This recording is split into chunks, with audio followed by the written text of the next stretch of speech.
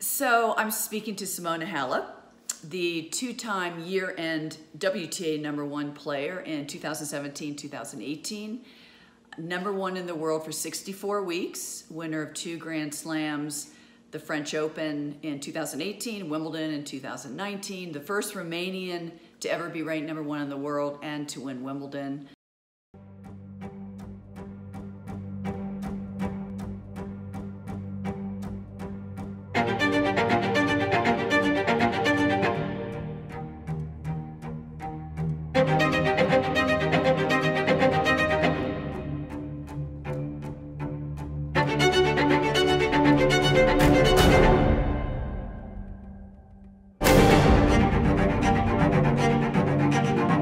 Welcome, Simona.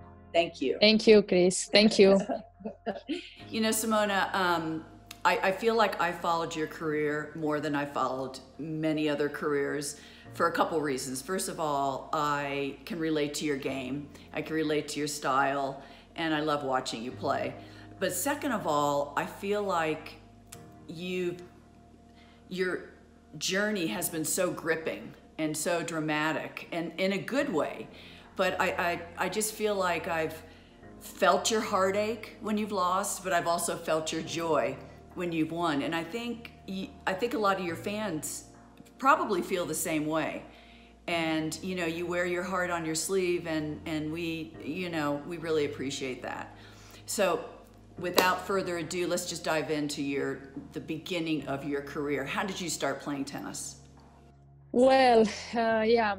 First of all, I'm very honored that you said that my game is related a little bit. Yeah, it's, was never easy, my career, because I had to struggle a lot during the years, but it was beautiful. As you said, I could feel the joy more after a very dramatic moment in my career, because I had few. I started tennis because of my brother. First of all, he was playing tennis in Constanza with my cousins, and sometimes I went to pick him up with my parents, and suddenly I just took a racket and I just entered the court. So it was kind of first love, and I just entered the court and I didn't go out anymore. I just fall in love with tennis for the very first time. Did you feel like it came easy to you in the beginning? Yeah, it came easy. I also was doing some sport outside with my neighbors and also with my brother, of course. He's 6 years older than me, and he always got me out with him. And yeah, I was doing some football, some other sports on the street, and it was easy to get the coordination in tennis. Well, you had a very successful junior career. You won the Junior French Open in 2008. And then I think at 16, you moved away from your home to Bucharest to train. Was that difficult to move away from your home? Yeah, at 16, I won 16 and something. I won the French Open, and I became #1 in the world in juniors. And I have decided that I have to move on to go a little bit higher at the next level, because I didn't want to play juniors anymore. And to do that, I had to move to Bucharest from Constanza, because I had more opportunities here. Also, many players against who I could practice better, other coaches, and the staff was a little bit bigger, and I had a bigger chance to get to professional tennis here in Bucharest. And yes, I moved by myself, no family. I stayed in a sport hotel with many other athletes, but I was not very open to people at that time. I was very shy, so I couldn't make many friends. But I had the friends from tennis, and the coaches were very nice to me at the beginning here in Bucharest when I arrived. So it was not that easy, but I had some tough moments during the evenings when I was alone. But I think helped me to be stronger and to be able to handle the tough moments. That's why maybe in the future helped me to be strong in the tough moments. Right. Well, and your transition from junior tennis to professional tennis, was that pretty comfortable for you? Was not very easy and not very comfortable, because I used to play one set very well, and then the second set was much easier to win, because all the juniors like kind of gave up during the Right. matches. And then the big impact was when the seniors nobody gives up, so they fight for every ball. And with years I have learned that I have to do the same, so it was a big impact to go from junior level to senior level. 2013 was a big year for you. That was your breakthrough year. You won 6 WTA titles. At that point, did you start to feel like you belonged at the top? Well, that year was definitely very, very strong and very special. In April, I had some back problems again. After in 2008, I had the first problems at my back, low back. Then I did a surgery, and then in 2013, I had another big struggle with the back. So playing qualis in Rome and qualifying, and also doing the semis, beating Radwanska in the second round, I felt like, whoa, the big door is opening, because I never thought I can beat Radwanska at that stage, because she was so smart on court, and also she was playing with your power, and was completely tough to make some points against her. So Right.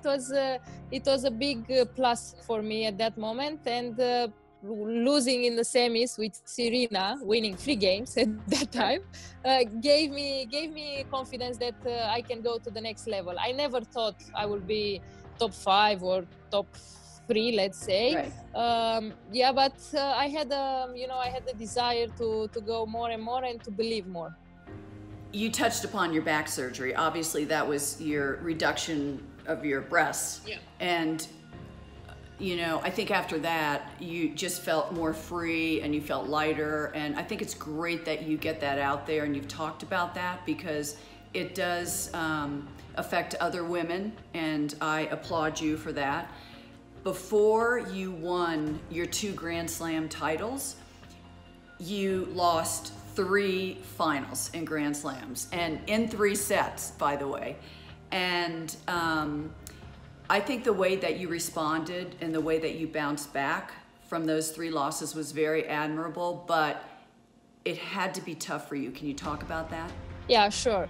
About the surgery, I want to say that I didn't talk for about 7 or 8 years. I was too shy to talk about it, and I wanted to keep it personal. It was something huge personal, so I wanted to keep it for me. But now I have 1-2 years then that I like to share, because it helped me a lot. And yeah, definitely I encourage all the girls that have this problem, because for me it was a problem for tennis. Actually, I did it. The back was struggling at that point. So without that operation, I couldn't have been in the top of tennis. That's for sure. So that's why I said. Okay.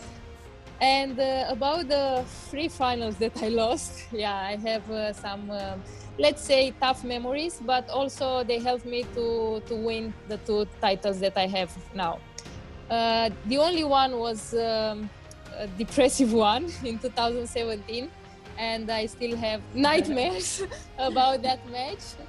But I have learned that if you don't give up, you can become stronger. And Darren helped me at that point to come back stronger and to not giving up even 1 day of practice. So after I lost that match, I had about 2-3 days break, and then I went back to the court. And even if I was very weak mentally at that point, I fought towards the tournaments, towards the practices, and made me a little bit like, okay, it happened, but I'm sure that there is another chance for me, and there will be another chance for me. This was all the time in my mind, and that helped me to go ahead. Yeah, I mean, I can relate to that, because I would feel depression, after I lost a Grand Slam. And I saw you were quoted as saying, I gave up everything for tennis. And at that point, when you lose, I feel like for a player like you or me, because I felt the same way, I gave up, I sacrificed, your happiness is largely based on if you win or if you lose. It was like that, but I never regretted that I started to play tennis. I started to give up everything for tennis, because even if I lost those matches, I had many other moments when when I felt the joy, and I felt that I am made for tennis. I'm made for this life. I'm going to touch upon one of your Grand Slam losses before we get to your wins, because I commentated the Australian Open in 2018, and I want to remind people what a warrior you were and are. First round, twisted your ankle. Third round, you're back on the court playing Lauren Davis. And again, I think it was the longest match in the Australian Open. 3 hours 45 minutes. And you were down 40-love, down 3 match points. 6-5, yeah. 6-5. Pulled that out. You won at 15-13. Okay, so that was Lauren Davis. You squeaked past her. Semifinals, Angie Kerber, again, 3-set match. Both of you having match points. Very dramatic. And then the finals, finally you lost to Caroline Wozniacki in 3 sets. You looked battered. You looked battered during that match, and really after that tournament. And I guess what I'd like you to talk about are the challenges that Australian Open presented to you, both physically and mentally. Yeah, I think mentally was the biggest challenge, that tournament.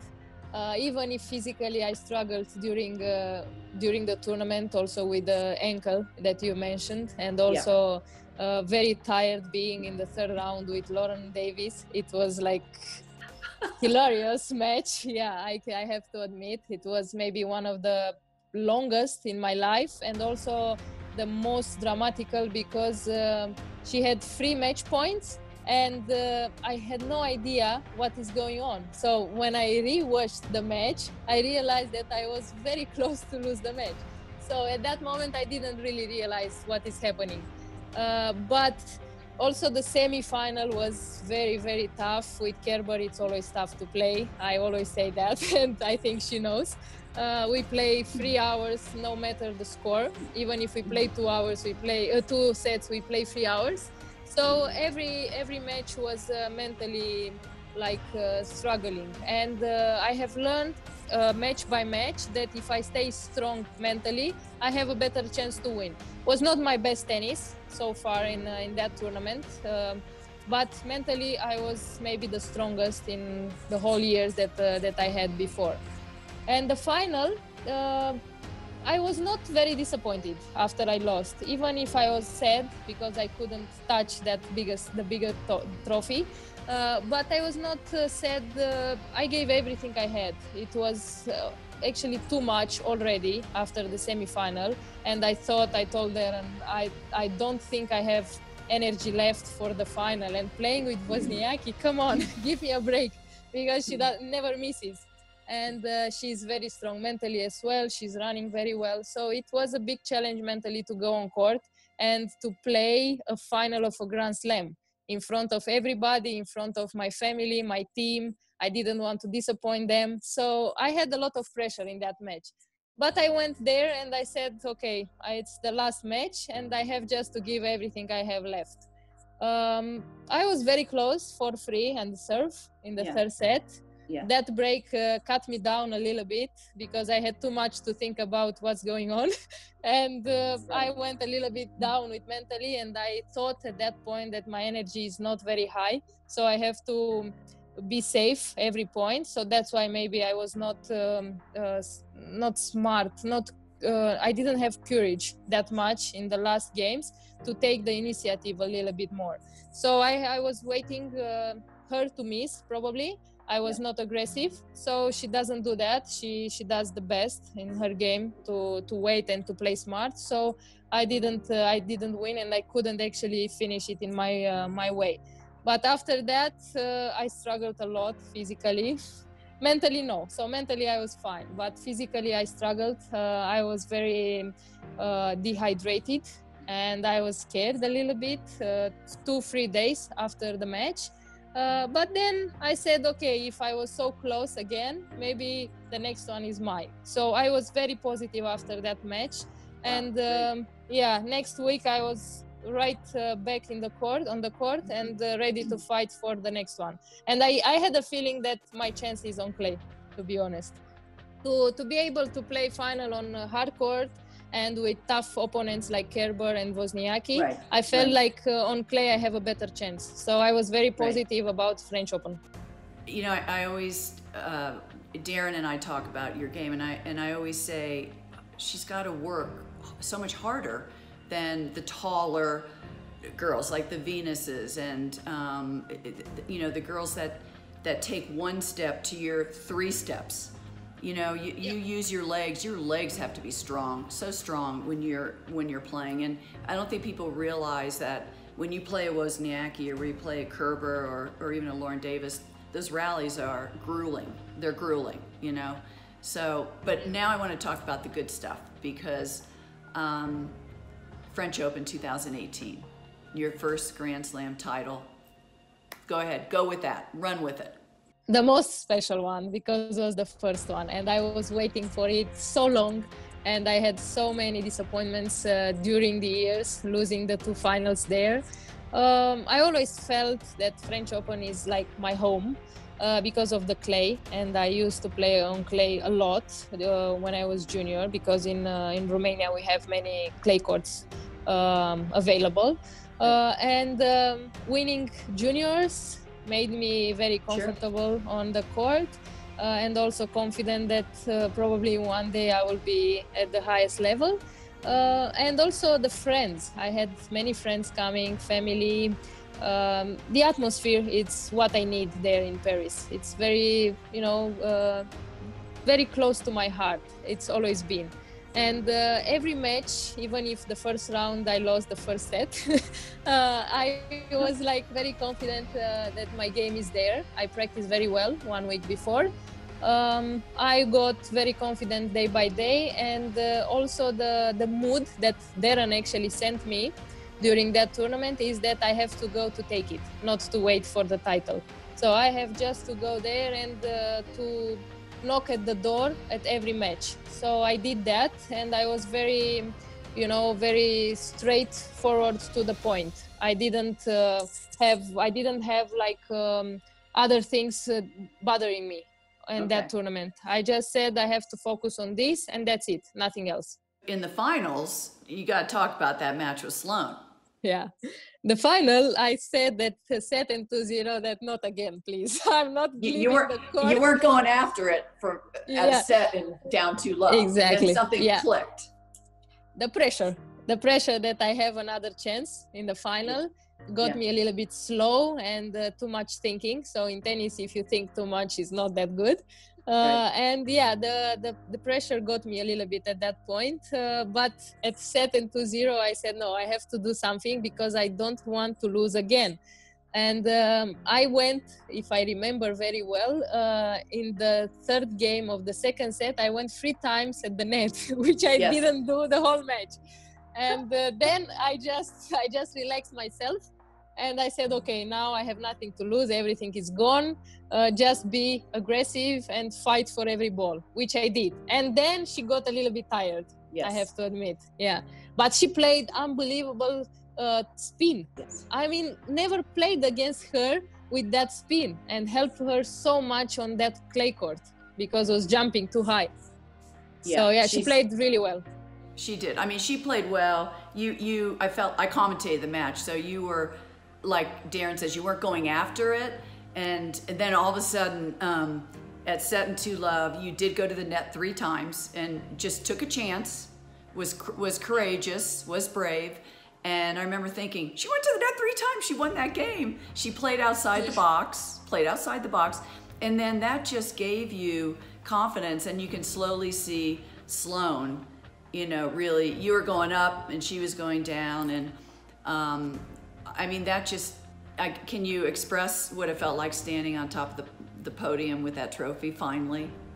Well, yeah, it was amazing that also the national song was singing by all the people from there, and to have that trophy in my hands was everything I was dreamed for. You know, like many years of working hard, many years of disappointing moments, the finals that I lost, everything like was deleted by this trophy. Right. So, you know, I just took the joy. I just took the love from the crowd, because they really showed me that they are happy for me. And also the box, my box was unbelievable. I had very special people there. So it was the most special moment in my life, that's for sure. I mean, that's awesome. And you're right. It's all the losses that you've had is worth that one big win. And but you don't know it when you're losing until you win. And then you realize. Exactly.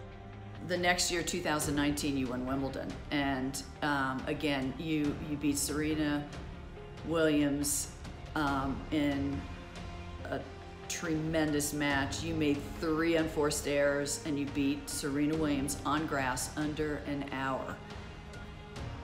How did that happen? Yeah, tough to explain. Tough to explain, but I will start a little bit earlier, because after French Open, actually I talked to Darren before French Open, if I would be able to win a Grand Slam, I will have 3 months of holiday. And after I won French Open, I didn't want to have that long holiday. And I started to play again tournaments, but I was not fully recovered after that success. You know, I was too happy. And I started to talk about a chill year the next year. And I said that because I didn't feel any pressure anymore after the French Open, you know, and I was like in the sky all the time. But I was working. I was doing my practices. I was doing the tournaments, but still my mental was not fully recovered after that big success. And when I arrived to French Open, I felt again that I'm back on track and I have to defend the title. So the pressure came back, and losing that quarterfinal match was really tough for me. I was very upset on myself because I played wrong. She played very well, but I played wrong tactics. And I said, okay, this doesn't have to happen again. I have to focus on what I have to do on court and to start again. And here I go in Eastbourne. I played some matches on grass, and I felt okay. I felt confident. I lost to Kerber, which most of the time is normal. And then I started to see different Wimbledon. I said, okay, now I'm not just coming for to visit Wimbledon. I have to take match by match. Yeah, because in the past I didn't feel grass that much. I felt insecure on the legs. I felt like if you don't have power, you don't have chance to win. So now I changed a little bit. I said, okay, the slice is gonna help me, the serve. With the slice, I said, if I play a little bit flatter, it's gonna help me. If I try to be more aggressive at the net, to take the ball faster, quicker, I have a better chance. So I put it together, and I just had one mission, to go for it. So I did that, and when I beat actually Azarenka, helped me a lot, gave me a lot of confidence that if I beat her here, means that I'm ready. I have a good enough game to play the big matches in Wimbledon. And then against Svitolina, again, another tough opponent for me. Right. And it was a very good match. I felt very happy the way I played. And the final, I have to admit that I didn't think much against who I play. Because if I would have thought about it, maybe I would have been a little bit dominated mentally. Because I always been, and I admit all the time, because I admire her a lot. And you know, it's always tough to face Serena. That we have all to admit. And I said, okay, doesn't matter against who I play. I have just to go and to do my job. And emotions, no emotions, stress, no stress. I didn't really realize what is going on, so I just went for it. And I knew that the first games are very important with Serena. Yeah. And also the second important moment is when she starts to motivate herself and starts to scream a little bit and to say, come on, I have to be strong there. So I was fighting a little bit with these thoughts.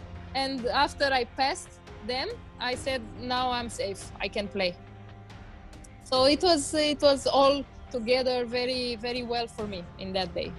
Yeah, I, to this day, have never seen a match being played like that. You know, for somebody who doesn't serve and volley, and you know, from an aggressive baseliner, you were in the zone. I mean, you were in the zone. You were focused. You were in the zone. You had no weaknesses whatsoever. And after that, I remember interviewing you in the press conference, and I asked you, Simona, was that the best match you ever played? And do you remember what you said to me? I think I said yes, and I don't believe I will touch it again. You said not only that, Chrissy, but it's the best match I'll ever play. Which, you know, it will be. I mean, I don't know how you could top that. I don't know how you can top that. I mean, that was, and then, you know, we've mentioned Darren in and out of this, and now the time has come. 2016, you hired him, and you've been with him, for the exception maybe a few months here and there, but you've been with him ever since then. What has he meant to you? Well, he means a lot as a person first, because he's very kind, and he knew how to get me as personality, because I am very sensitive in some moments, and also the desire can be very, very big of winning, and I can collapse sometimes. So he knew how to manage these emotions, and he knew how to accept myself, that sometimes I can make terrible match because of the emotions, not the game. Because it didn't happen that I give up because I don't have the mood to play tennis. No, never in my life. But because of the emotions, I could give up the match, and I could not fight anymore. So he got me in that direction very well. And also he taught me how to play tennis, how to tactic more, and you know, how to react in some moments, how to react when you win big tournaments, how to react when you lose big matches. So he was the part that I needed to complete in myself to become a big champion as for the big tournaments. Right. So yeah, the chemistry with him was really good on court and also off court as a person, because as I said, he got all the negatives that I had, he turned them to positive. And also he convinced me that I need the help with the psychologist, because I was not I didn't agree at the beginning, and I didn't want to accept that actually I need someone to put me in the right place with my thoughts on the court. And once I accepted that, it was much easier for him also to work with me. Not very much easier, because we had 2 moments that meant a lot also in 2017 in Miami when he just left. And at that point, he just left. And that point was very important to understand that if I want to become like a top player, number 1, number 2, I have to stop struggling with the emotions and also with the attitude on court. So this was, I think, the biggest thing that he brought. Turning point. And you've had a couple turning points, you know, and that was a real turning point. And you know, this leads me to the next. When I think about Romanian former tennis players, and I think about Virginia Ruzic, who is your manager and you guys have been very loyal to each other. And I think of Jan Tiriac, and I think of Ilie Nastase. I think of you in the beginning, you know, because now you really have settled down a lot better. But it's, you know, Romanians are fiery. Romanians are fiery people, and you are a proud Romanian. You've had a choice to live anywhere in the world, but you go back home because your roots are firmly planted in Romania. Yeah. And I guess, what do you love about that country, your country? I can live only with friends and family. I cannot live somewhere else kind of alone. So I prefer to come all the time here, and also the energy of this country. It's a beautiful country, even if we struggle a little bit, maybe economy and stuff, but we have beautiful places, and I love just going out, feel the energy of the cities, the people. We are kind of fairy, how you said, but also negative. So now turning this into a positive in my life, all the thoughts that I had negative before, now I'm just trying to help the kids a little bit to stop being negative, because life is too beautiful, and if we know how to live it, we can enjoy it at maximum. So I'm trying just to see these kids that are going to tennis now because of my results, most of them, and to inspire them to be positive is the most important thing, I think, in life. I found out, I discovered this part and helped me a lot to become what I am today. And I'm a happy person. So I want to send this to the kids. So that's why I feel good here. I feel part of this country and I cannot leave. What are your future goals for tennis? Do you have any one goal or two goals left? My goal is to play another 3-4 years. Before the pandemic, I said one more year, but now I extended my career because I stayed too much home, and I could feel how the normal life is. So it's pretty boring. So I have a little bit more adrenaline. I need a little bit more adrenaline. So I'm gonna play a few more years, and the goal is just to touch the best of myself, best version of myself. Of course, Grand Slam, it's always there, and I'm gonna fight for them, but no pressure. So I just want to take it easy and to give every week everything I have. So finally, Simona, your foundation. I really want to get a little bit of feedback from you. I know that's very close to your heart because it is working with kids. So could you talk a little bit about that? Yeah, I started a few years ago, and the main project was to help the kids to get to tennis, to get closer to the tennis. We didn't have big chances lately with big projects about the tennis, but I'm thinking also to start an academy, and I can help with the foundation more. But also I helped other sports. I helped also gymnastics, ice hockey for girls. I had a team.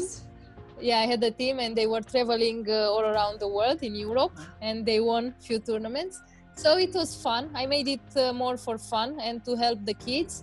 But now it's not very big. So I want to, after I will finish with tennis, for sure I will have more time to do more projects. Sure. But at the beginning, it's also tough. I have to get the feeling of it. So I have to get involved more to see what I feel, what I need actually to help the kids. And for sure, the main part will be the tennis, but also other sports. So I don't stay only on tennis. This is the Chris Evert, WTA world #1. And I guess my last question is going to be, and you've won it twice, by the way. What does this mean to you to be year-end #1? Well, I think this thing is more than a tournament win, because you have to play the whole year very well, and you have to be very constant. You have to be very strong to the pressure that you have sometimes to defend some points. You have to be full all the time. And to be #1 in the world is very special, because not many people get there. I think I was 25th one, and also the 13th, which is my lucky number, year-end player. So it's pretty amazing to be able to do that, and for sure will be very well put here in my heart. It's close to Grand Slam, maybe more sometimes. Good. Well, Simona, thank you so much for the time. I have watched your career for a long time, and I've seen the empowerment over the years that you've shown us by being a woman, and you've spoken out, you've been honest, and you've been vulnerable to all of us. And you're a great ambassador for the sport of tennis. So well deserved. Thank you for speaking to us, and stay well, okay? Thank you very much also for inspiring us, because you guys, the former players, inspired us a lot. So thank you for that, and it was an honor to speak to you also. Oh, Simona, thank you.